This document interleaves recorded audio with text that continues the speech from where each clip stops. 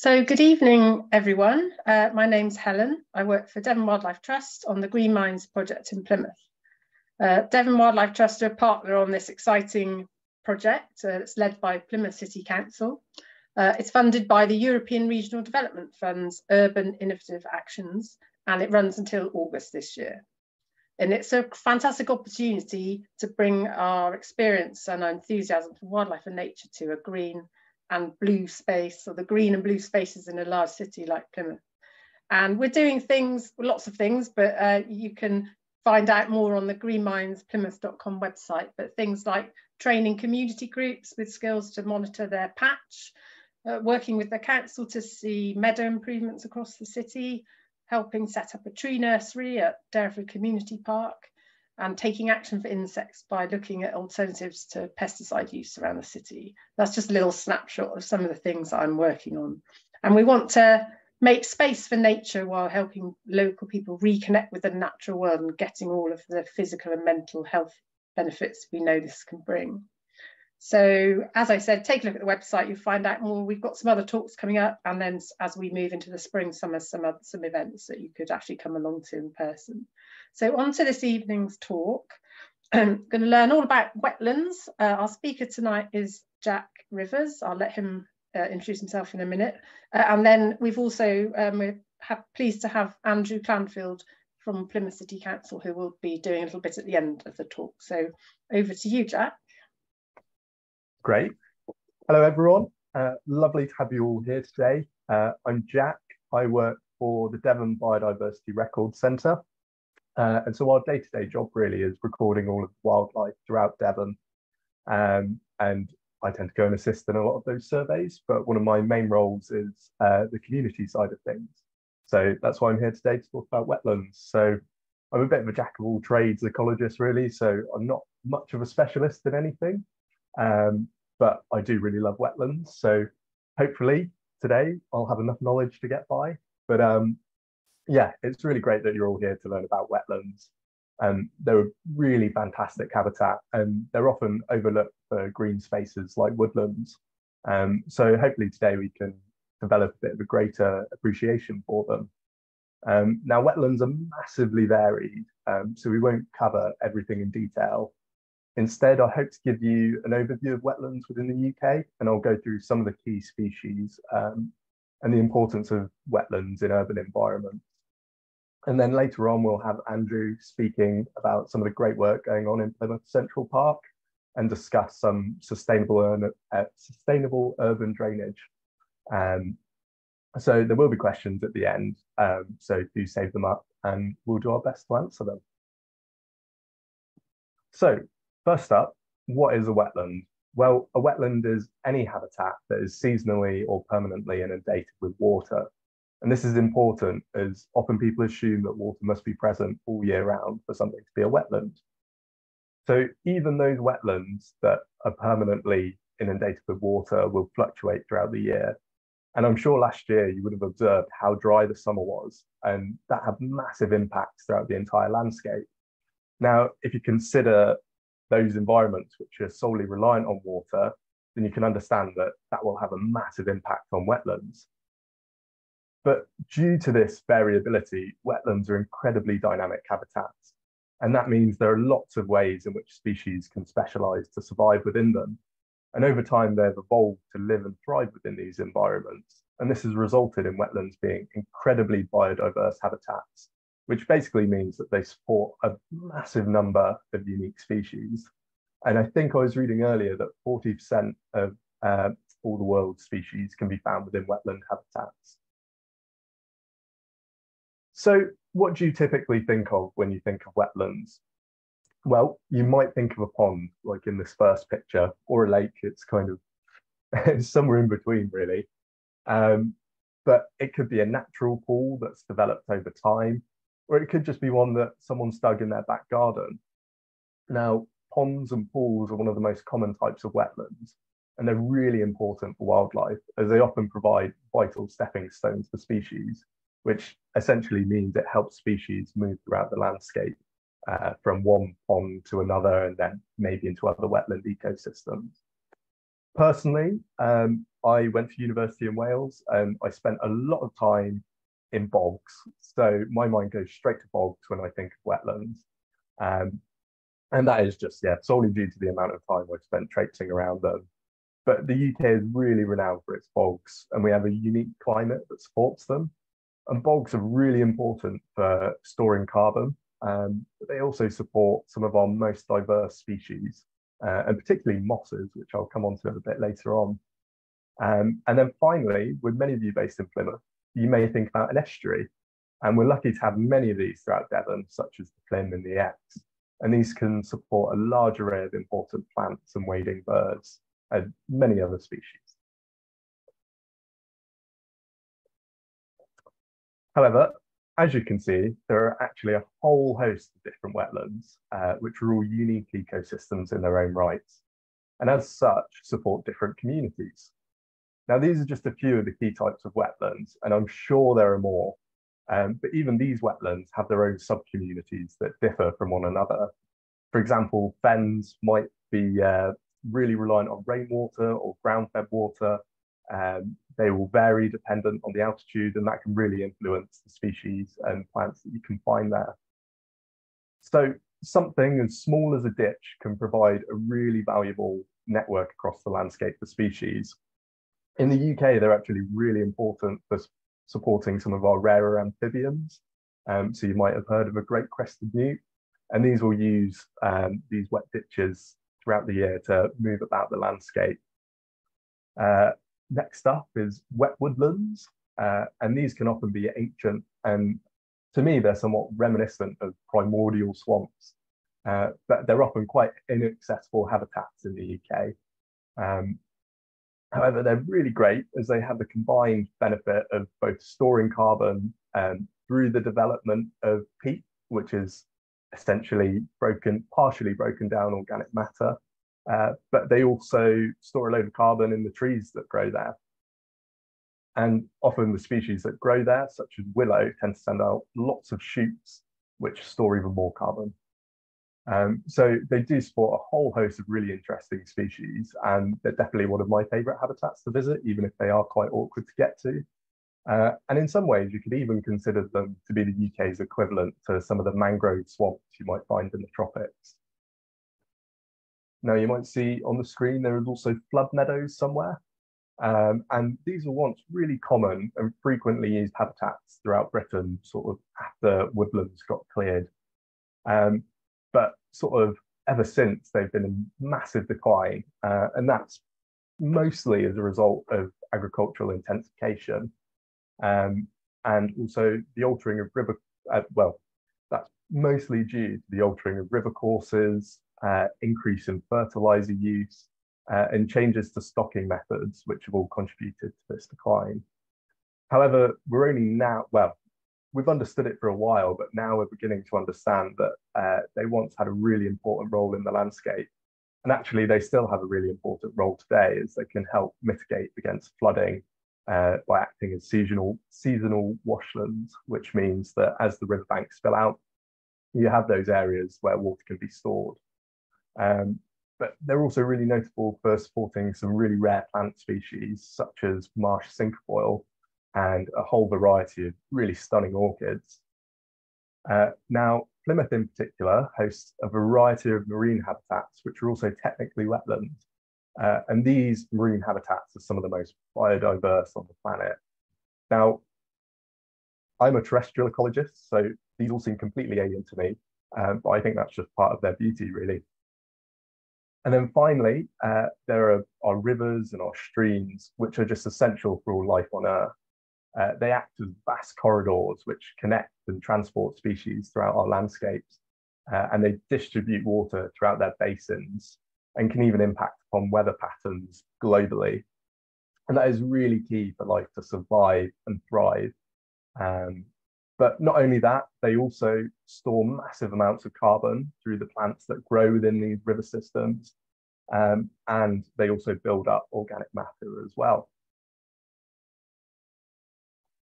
So why are wetlands important?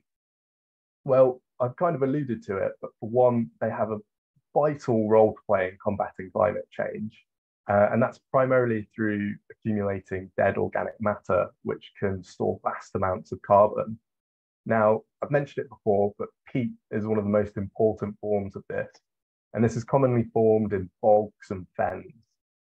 So essentially, the acidic conditions that you find in these environments, the waterlogging and the low nutrient and oxygen availability make it the perfect environment to prevent the full breakdown of plants and any other dead organic matter.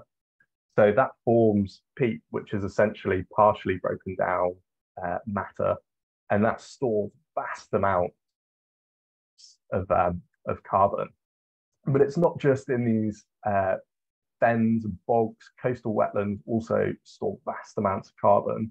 And I read a figure that said that they actually store carbon 55 times faster than rainforests, which is often the habitat that gets most of their headlines.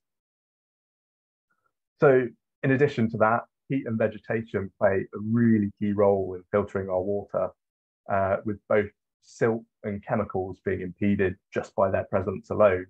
So as well as all of our water cleaning systems we have, actually natural vegetation and peat can also do wonders for our water. And this has a massive overall effect on the quality of water, and that benefits both ourselves and ecosystems.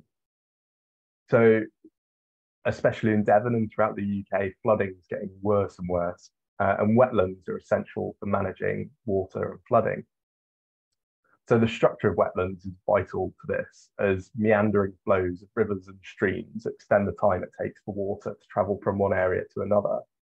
And throughout the UK, we are now seeing a form of rewilding or renaturalization, which has a really fantastic name. It's called rewiggling, and whereby the natural course of rivers or streams are restored, and that's either through digging new channels or by removing any infrastructure that was used to straighten those rivers in the first place. Now, peat comes into it once again, as peat can also help slow down the flow of water, as it kind of acts like a leaky dam of sorts. So wetlands are just brilliant overall. Some of the other things that we might take for granted is the health benefits they provide. They also provide us with food all throughout the world, and also water security for approximately 4 billion people around the world. And finally, wetlands are the most biodiverse habitat on Earth, as they provide home for more than 100,000 different species of animal. And this is due to the sheer variety of niches which species can occupy within wetlands. Now, niche essentially means that there is so many environments and conditions that multiple species can thrive in the same place, as they will occupy different niches. So going off that last theme of biodiversity, I thought I'd highlight some of the key species which wetlands can support. Now there's thousands of these, so I've just picked out a few of my favorites. But yeah, we'll start off with amphibians. Now, amphibians are some of our most specialized organisms on the planet, and they've evolved alongside wetlands to become the unique organisms that they are. Now, the majority of them are really heavily reliant on wetland habitats to reproduce, such as frogs, and they'll spend most of their adult life on land and in ponds, but they're solely reliant on water and pools when they're in their tadpole stage. And although there are amphibians which have evolved to bypass this, they're all still found in damp places. So you might have species in rainforests that might not actually utilize ponds or pools, but are still found in those really damp environments. Now, the UK is relatively scarce in amphibians, and we only have 7 different species. And that includes 3 types of newt, 2 types of toad, and 2 types of frog. And some of these are quite rare, but yeah, you most likely will have seen frogs and toads, and if you're lucky enough, a few different kinds of newts. So amphibians play important roles in controlling pest insects and invertebrates even, but they're also a vital food source themselves, as often our birds will feed off of them. There's even records of mammals such as otters, badgers, and even hedgehogs being recorded as targeting amphibians. Now, sadly, amphibians have been hit hard by wetland losses and disease globally. with approximately 40% of those species being considered to be in decline. And it's really vital that wetlands are maintained and supported to help these really amazing creatures survive. The next up are birds, and these are one of the species that you'll most typically associate with wetlands. And rightly so, as they're some of our most distinctive animals within the UK, particularly things like waders and some of our really specialised raptors. So estuaries and floodplains are really important for wading species, as they've evolved to utilise the mudflats to forage. So most species have adapted to hunt different aquatic organisms. So pictured above is a curlew, and they'll use their long beaks to delve deep in the mud to find worms.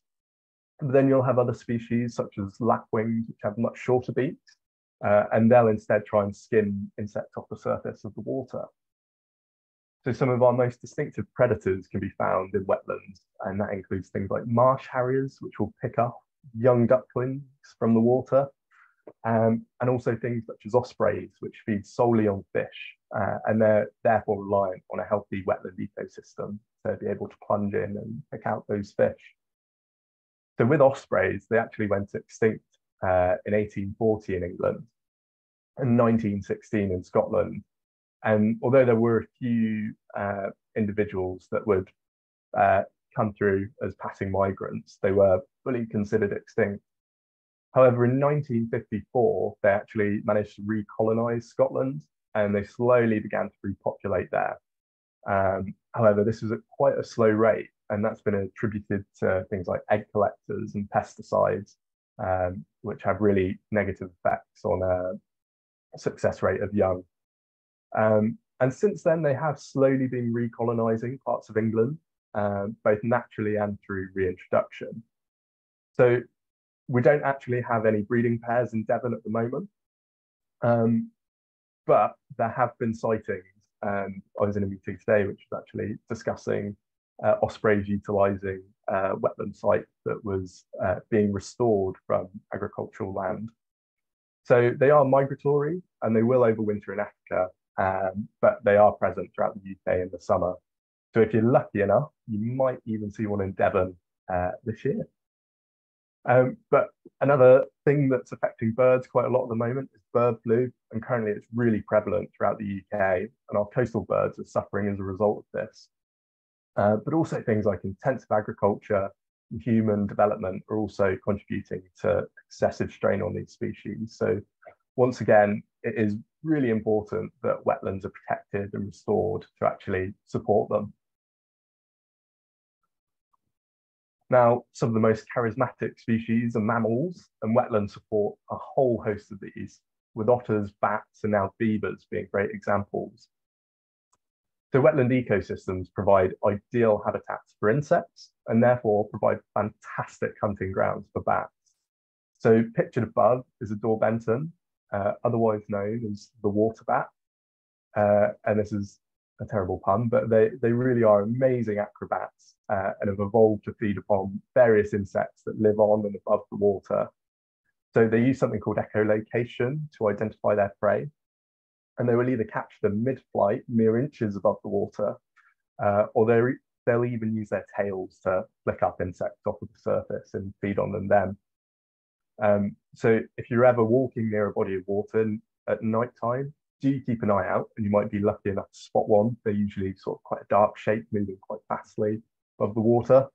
But also you can pick them up on bat detectors. So if you have one of those or have the opportunity to go out and use one, then that's a brilliant way to find bats. Now, we also have otters all throughout the UK, and they've made a massive resurgence, and populations have been continually expanding over the past 25 years. So they utilise a whole variety of wetland ecosystems and are one of the top predators within them. So these are actually a really key species in highlighting pollutants in our river systems in the 1950s and 60s, as there are really dramatic declines in population. However, they sort of have made that resurgence, and they continue to be a really distinctive mammal in the UK. And they really are incredibly charismatic if you're lucky enough to observe them. I know I used to sit by the harbour at uni, and there was an author that would regularly visit that area. They're just brilliant to watch. And finally, there's a new species back on the block, or technically an old species, and that's the beaver. And they've been reintroduced throughout the UK, but are thriving particularly well in Devon. And these are what we call an ecosystem engineer, which is essentially a species that distinctively shapes or alter habitats. They both create, support, and thrive in wetland environments. And they can renaturalize our waterways, or rewiggle if you quite like that term. And they really do contribute massively to preventing flooding and slowing down the movement of water in environments, which has the knock-on effect of creating pools, which can then benefit fish levels, and therefore you have your predatory birds again, so they're brilliant. But yeah, the dams, channels, and woodlands environment they create do support a much larger array of species. And it's actually a really exciting part of ecology to keep an eye on within the UK. So I've been lucky enough recently to help out and conduct some beaver surveys. And I've seen a whole variety of fungi growing on some of the chewed up wood that I've never noticed before. And also another thing is actually the plant communities that are growing up around where these beavers are active are so diverse that they don't necessarily fit into the traditional habitats that we'd associate with these areas. So yeah, they're brilliant. So yeah, there's so many different things I could cover, but I thought I'd just mention a few plants and invertebrates. And yeah, I've covered the most charismatic ones. So yeah, I think I should do them justice and at least mention them. So wetlands are a real bastion for insects, with species utilising many different aspects of wetlands to survive. So dragonflies are one of our most spectacular and well-known wetland insects, and they spend their larval life in amongst the water, where they're top predators, and then they'll emerge and breed around those wetland environments. However, insects are also vital for some of our wetland plants, and most of the time you think of them as pollinators, but actually, believe it or not, we have our own carnivorous plants in the UK, which is pictured above in the middle. And this is the sundew, and these will trap flies within their sticky flowers and slowly dissolve them over time to extract all those important nutrients, which they wouldn't be able to gather from the kind of wetland environments they're in anyway. And actually, these are up on Dartmoor, so you can go and see them locally.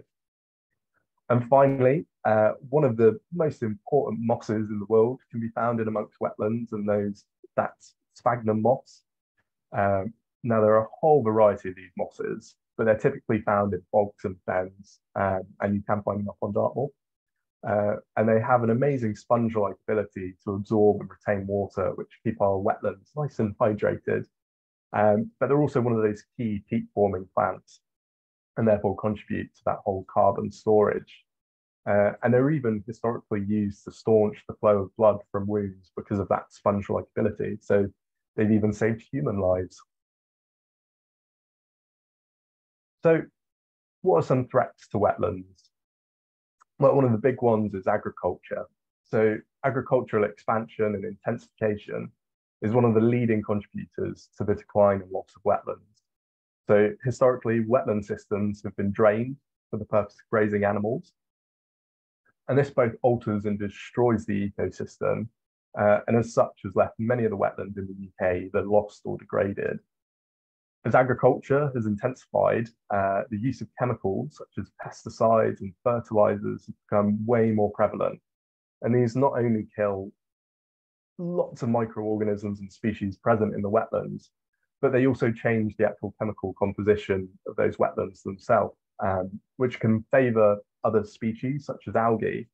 And these algae will become dominant within a wetland and essentially prevent anything else from living there. And that renders those habitats uninhabitable with those large blooms.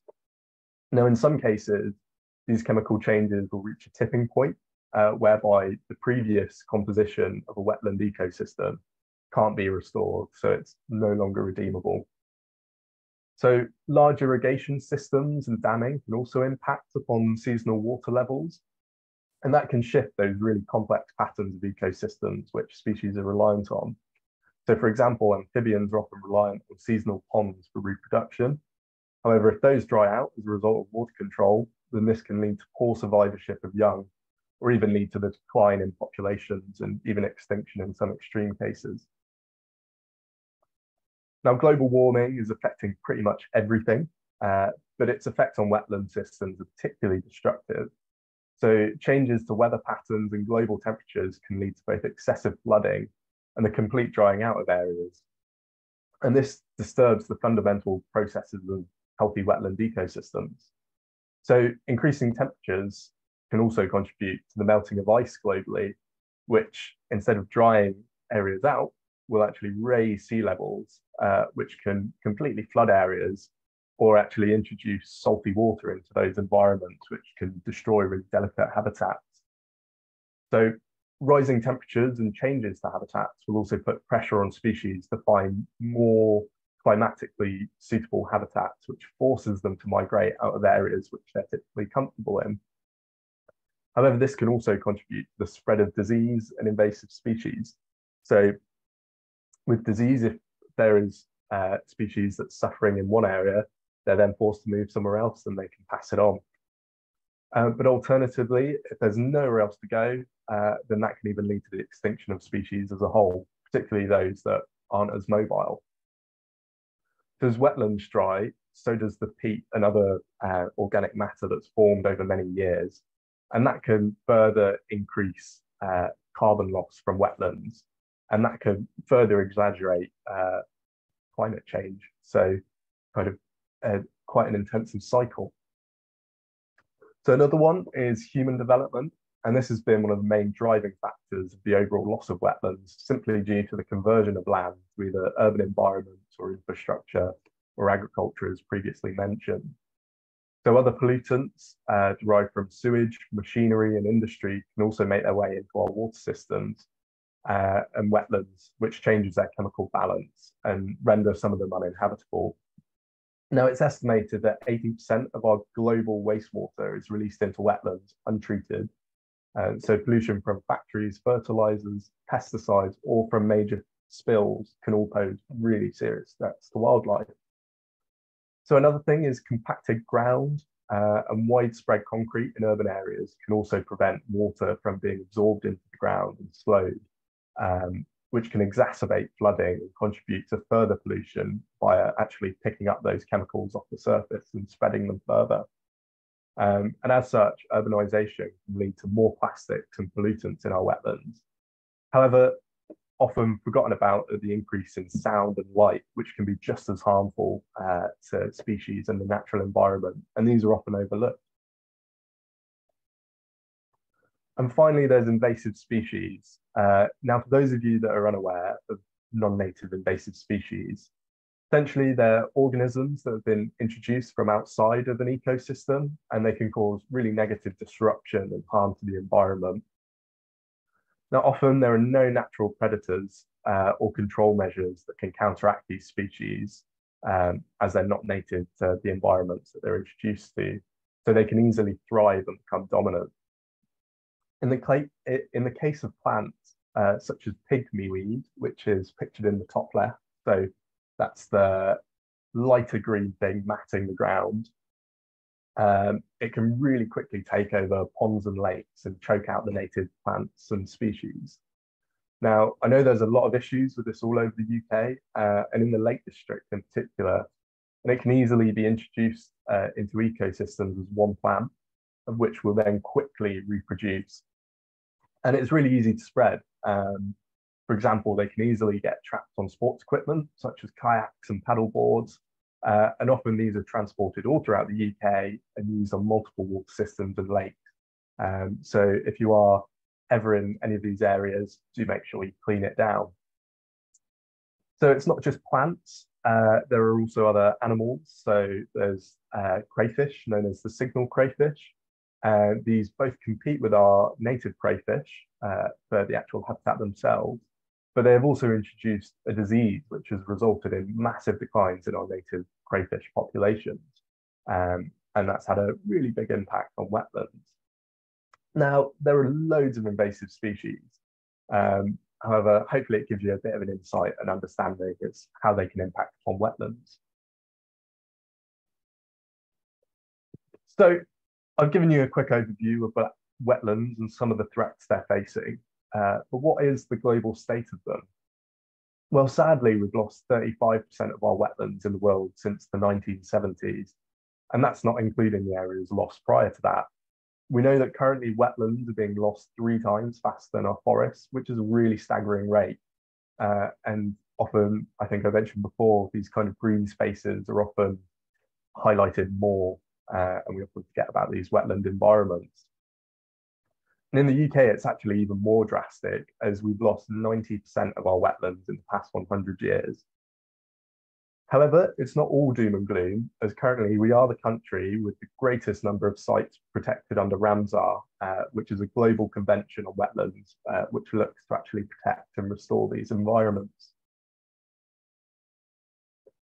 So now I'll talk a bit about urban wetlands, and these are often missed out when considering wetlands and nature. However, they are some of the most important habitats that are present throughout our built-up areas. And they even contribute to the maintenance of the maintenance of urban areas and their successors. So often our most developed cities are built up in and around wetlands due to the resources they provide, particularly around coastal areas, which have benefited from the shipping industry. Now, Plymouth is particularly special because it has amazing marine habitat, estuaries, and even Dartmoor on its doorstep, which hosts some really brilliant Valley Mire communities. However, urban areas can also contain those smaller wetland habitats such as ponds, lakes, and streams, and they all provide really important habitats and stepping stones for wildlife in areas where typically they won't survive. So another cool thing with wetlands in urban areas, which also ties in with global warming, is that the presence of wetlands in cities can help offset something called the urban heat island effect, which essentially is where the amount of human activity increases the overall temperature of an area. But by having areas of water and large bodies of water, this can help capture some of the heat and reduce the overall impact, making it a much nicer place to live. So in the UK, 84% of people live within urban environments, and this is often without decent access to nature. And this lack of access is often centered in kind of the more deprived areas. So therefore, by focusing on restoring and constructing wetlands in these environments has combined benefits for both communities and nature itself.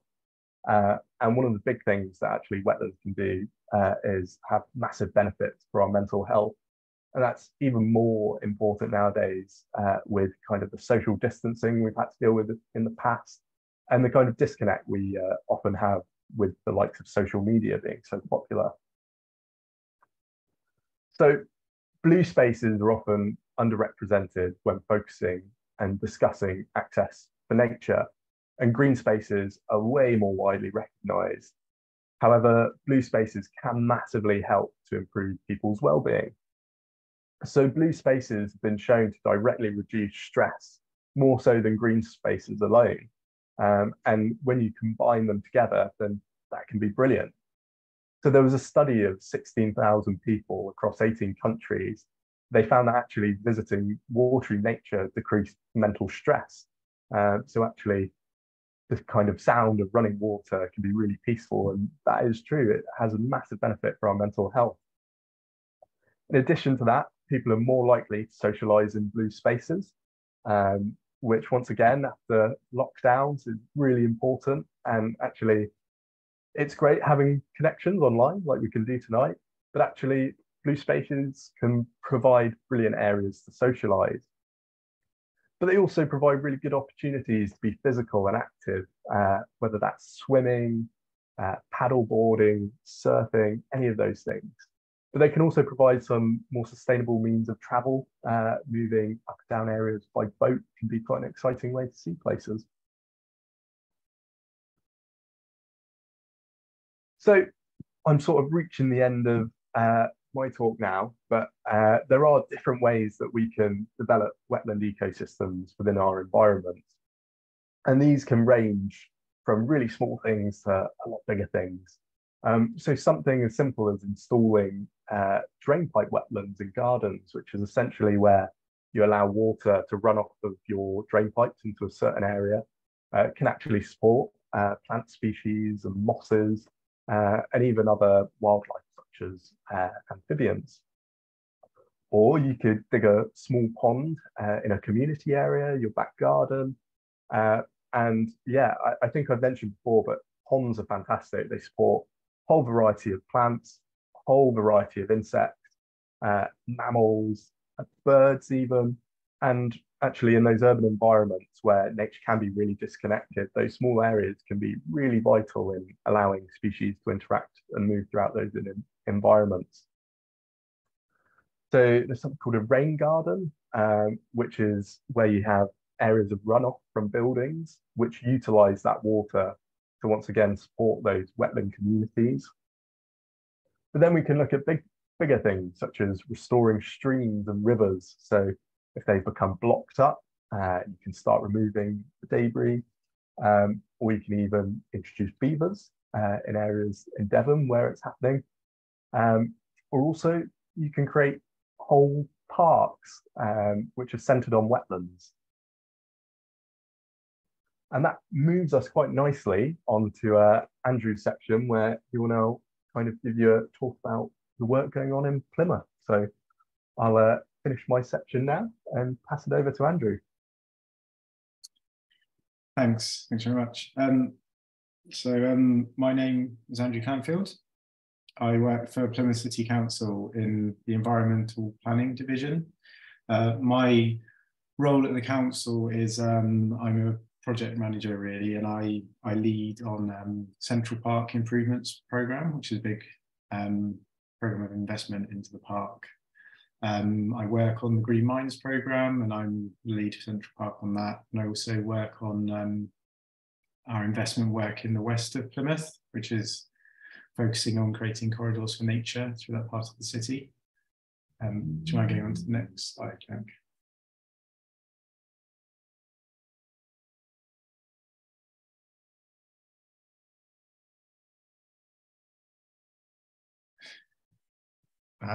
Okay, so I thought what I'd do is start by showing you a video about the project, and then sort of take you into a bit more detail what the project's about. So I think it's on the next one. Central Park is a wonderful natural space at the heart of Plymouth, enjoyed by thousands of people each year. At the moment, the pond and park drainage near the barn park entrance is ineffective, meaning heavy rainfall can flood the area and cause drains to overflow, making it hard for people to travel through the park. Introducing the Central Park Ponds project, which will transform rainwater from a problem into a resource for wildlife and the community.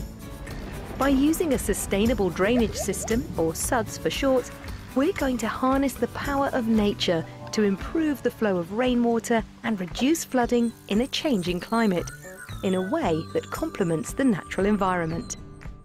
Rainwater will be collected in a series of ponds, the existing pond and 2 new larger ponds that will hold water all year round and will journey here through redesigned granite drainage channels and a new swale, a shallow area of wet grassland with small dams and weirs that slow the flow of water and help it enter the ground.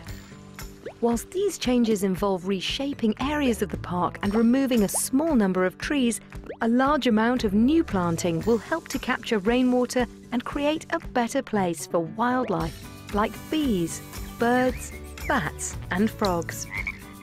New planting on vegetated walls and in other areas will need time to look its best, so will be fenced off temporarily and will soon come to life with wildflowers and other plants.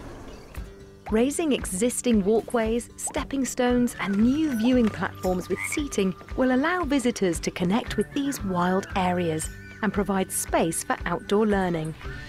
We've received planning approval and engaged with the local community and experts, including the Devon Wildlife Trust, to make sure the project is based on best practice, which also feeds into a wider network of projects aimed at making Plymouth a sustainable, greener city. Keep an eye out for some exciting upcoming events where you can get involved and learn more.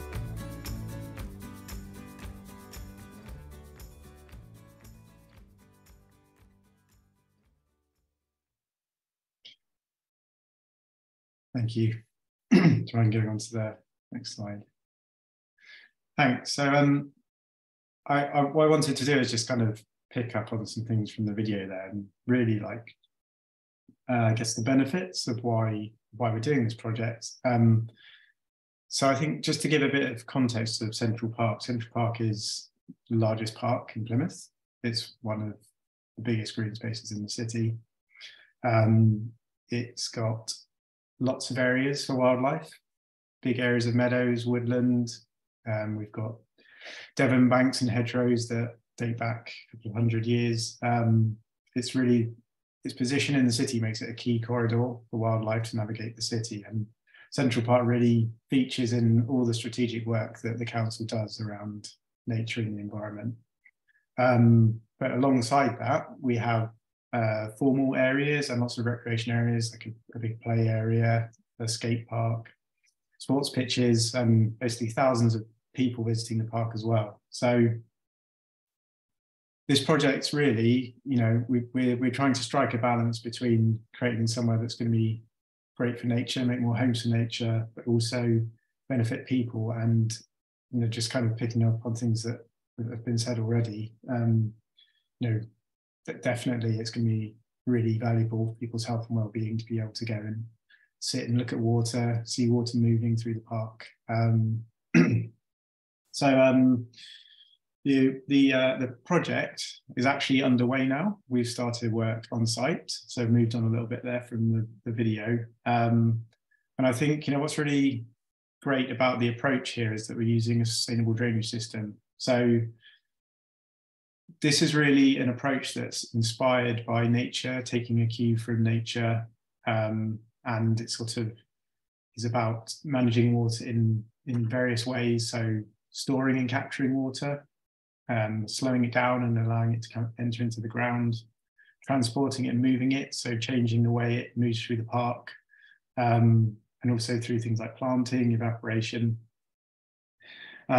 So basically, by doing this project, the actual area of the park is in sort of a high flood risk area. It's a catchment for the park that collects a lot of water, and actually the park sits at the top of what used to be the Stonehouse Creek. So this would have connected into the estuary and onwards, before people came along and changed the city and filled things in. So basically, by doing this project, we're going to actually help not just localise flooding in the park, but also flooding downstream that's kind of going into the current network that's collecting rainwater, and might be affecting flooding outside the park. And basically, as you kind of saw in the video there, the flooding in the park can be so significant on a really important access point that's part of not only how people commute and move through the park, but the strategic cycle network for the city. So much water that you just can't even get through it, and to the point where it's overwhelming trees. So again, by doing this project, by storing the water, trying to capture as much rainwater as we can in this new system, it's going to help to reduce that flooding and improve access for people moving through the park. Things we're doing in the project are, as I said in the video, creating more ponds, creating more wildflower areas, planting trees, basically creating this wetland environment within the park, which is going to really benefit wildlife and create more space for wildlife. Alongside that, we're looking at how it could be a place to learn about water and nature. So there'll be access to one of the ponds for pond dipping. We are, through Green Minds, working with the Arts University of Plymouth, looking at how we can have engaging signage so people can learn about wildlife. Sitting at the viewpoints, being able to look at the water there. And as part of doing this, we've had to think about, how can this be ready for climate change? So the way the project's been designed is it has to be able to collect a certain amount of water, has to be able to meet a certain kind of target. But all the measures in the scheme, like the tree planting, is going to help with cooling, help with carbon capture, similarly with the ponds, and the plant life around that. That's going to help further with carbon capture as well in the scheme. And we've also needed to think a bit about how this works alongside the park, because it's the park's been there for a long time. It does have heritage features, so that kind of thing about the gravel drains is very much how we work with the heritage of the park to create a sud solution, but also to keep those features from the park and reuse them. And also looking at the fact that there are lots of mature trees along there that actually are being impacted by water damage. If we don't take some action, they are going to be liable to things like wind throw from erosion from water around their root systems, and we've seen like a number of trees die from water damage. So again, part of what we're doing here is directing the water away from those areas.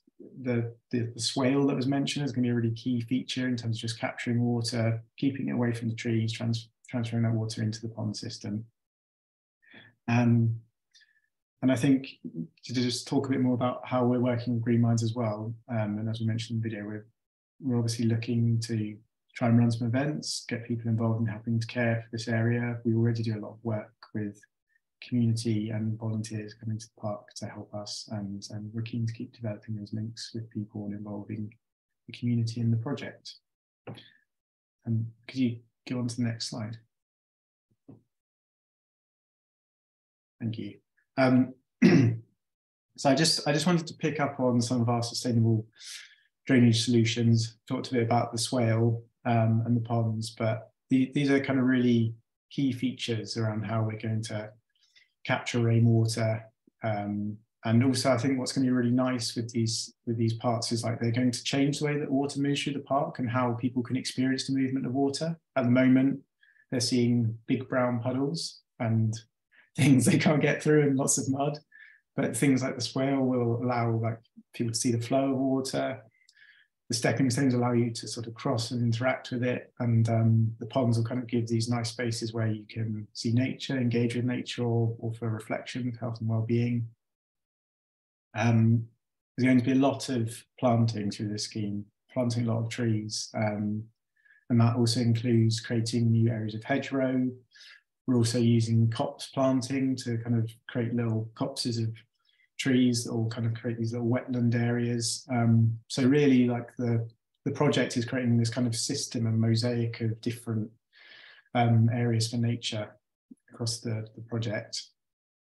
And the last thing I wanted to pick up on was this interesting approach for using around this thing called vegetated walls. So the ponds have to sit alongside footpaths, and the benefit of that is that will mean those kind of footpaths aren't flooded, but also that people will be able to go across those footpaths and get really close to the water. And to do that, we're going to need some kind of reinforced walls to support the footpaths. But we're looking at using this approach, which is called vegetated walls, which looks a lot like sandbags. But as you can see, after a few months, basically the bags are full of soil, and you can plant them with all sorts of things, with wildflower seed, you can plant them with trees if you want to. Actually, they'll go from looking like sandbags to in a few months, like looking green, and then after 2 months, you can see it's like they're not even there. And I just lastly wanted to mention that if you want to try and read a bit more about the project, or like follow what's happening with the project, you can go to the Green Minds Plymouth website, and under the projects, Central Park is referred to as Rethinking an Urban Park.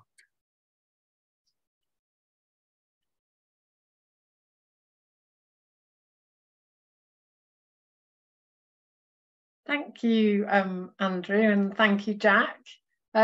Brilliant talk, and brilliant to know what's going on sort of locally to Plymouth. If people enjoyed Jack's talk, he did do a fantastic one on fungi for us, so that's one to look out for on the Green Minds YouTube channel. And I've learned a new word tonight, re-wiggling. So I won't forget that in a hurry. Re-wiggle all the waterways, brilliant. So I have got a couple of questions, and that's good because we've got about 5 minutes, and I'll ask those. But also, if you've got any feedback or just general comments, please put them in the chat. It's really useful for us to have for our sort of evaluation and improving events in the future. So let me see. I've got a question. Yes, slightly contentious question perhaps. Do you think that the Environment Agency should be more active in preventing water companies discharge sewage into watercourses at times of heavy flow? Any thoughts on that, Jack? I think yes. I think simply, most of us would agree with that, probably. Yeah. I think we're seeing a lot of issues with discharge in our waterways. I know there's a lot of issue with kind of pollutants from chicken farms and waterways and rivers as well at the moment. And there's not a lot being done really at the moment. I think it's often overlooked. So yeah, the more that can be done to clean up our water systems, the better really. I'm not sure whether we're going to answer this, but we've got someone who's joining us from Worcester. Quite welcome. And they're saying that they rely heavily on floodplain meadows to help manage the River Severn flooding. And what sort of things should they be asking their sort of council about how they're managing the space to support sort of wildlife? And I guess, I mean, the first thing to me is the River Severn is a pretty big river, and here in South Devon and Plymouth, a lot of our rivers are quite very short and sharp, and so what tends to happen is we get heavy rainfall and they sort of flood really quickly, and then it kind of goes down again, doesn't it? But I don't know if you've got any thoughts on floodplain meadows or finding out more data about biodiversity of those. Yeah, I think it's really important to monitor those sites to understand what species are there and are thriving in terms of biodiversity, but also making sure they're protected, not being enriched by kind of any agricultural land that's adjacent, because that can be a big issue with them. But yeah, I think it's always a good thing to monitor these environments, because then you have a nice baseline that you can actually look back on and see how things are changing. Yeah, okay. And then we've got some message from someone who's a lecturer in ecosystem resilience at the University of Plymouth, research focusing on wetland carbon dynamics. So, and would be keen to connect on local wetland work. So, yes, I guess I'll make a note, and we'll drop you an email separately to this about that. Thank you, Scott. Happy to chat if interested. And also, he's saying that he's a co-founder of the Wetlands Research Network. So if Jack, that might be interesting to you or anyone else, that's wetwoodlands.com if anyone's interested in that. And they've got doing some research in the southwest. So it sounds like there's some bit of crossover there. I think if people wanted to email you direct, Jack, your work email's jrivers@devonwildlifetrust.org. Yeah. So jrivers@devonwildlifetrust.org. And if anyone wanted to message me, I'm the same, but hpar and the same at devonwildlifetrust.org. I think, and there's a few people who've joined us from Milton Keynes as well. They've got a lot of wetlands in their parks across the city. And one park created recently was the Floodplain Forest Nature Reserve, created following gravel extraction. I think a lot of things like gravel pits and old quarries and things can be repurposed quite successfully. I think the fact that Devon Wildlife Trust have done that with their Meath Quarry Nature Reserve in North Devon. People can read about that on our website if interested. So yes, and they said anyone's welcome to come and visit them there.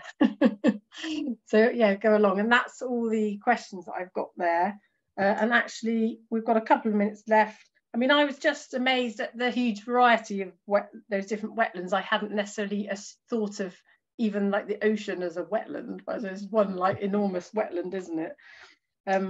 And in terms of what individuals can do, I know, Jack, you sort of mentioned about doing a water feature in your garden. And I think we did a wildlife gardening talk last year, and somebody after that tweeted that he'd popped like an old washing up bowl in his garden, and within about 2 hours there was like some blackbirds having a little bath in there.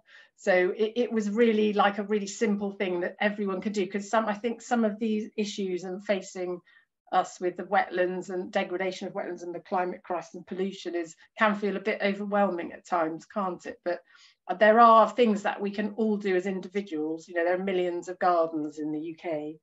So if everyone popped a water feature or a boggy area in their garden. And I was thinking also, you were saying about peat, not using any compost that has peat in. I think that's a really critical thing that everyone can do. Just always buy the peat-free compost when you're doing your gardening shop at the garden centre, and try not to, well, don't use any chemicals in your garden, because inevitably those sort of pesticides get sort of washed off into drains. And think about what you're pouring down your drains in your house and garden, I think. Are there any other things that we can think of that are good that individuals can do? I think as part of the Devon Biodiversity Records Centre recording, that's always a good thing. Even if you don't know what you're doing with recording wildlife, it's always a good thing to get into. So kind of wetland birds are a nice one, any wetland plants, insects. It's just fun to observe those things as well. But yeah, making records is really helpful for us. What's the DBRC website address again? If people can actually report any sightings in Devon, can't they, to you? I'm not actually sure. Just look up Devon Biodiversity Records Centre. There's a nice easy form. I'll put that actually. I'll do a follow-up email, and I will put any sort of useful links in there that have come out of the chat and that have come out of today. So I think we're just about out of time. So thank you. I just want to say thank you very much to Jack and to Andrew for giving up their time this evening, and also to everyone for joining us. And hopefully we'll see you again at another event soon. Thanks very much.